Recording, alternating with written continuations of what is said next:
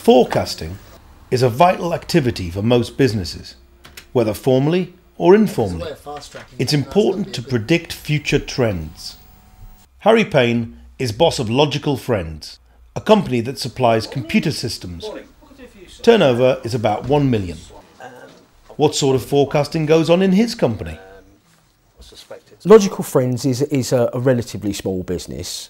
We don't have a vast array of accountants who are constantly tapping away on their calculators, giving me feedback. But on a day-to-day basis, I'm obviously in contact with Angela, our accounts person. B tells me in no uncertain terms what she thinks, and she keeps the books. So I'm aware of our potential sales, I'm aware of the potential costs of those sales.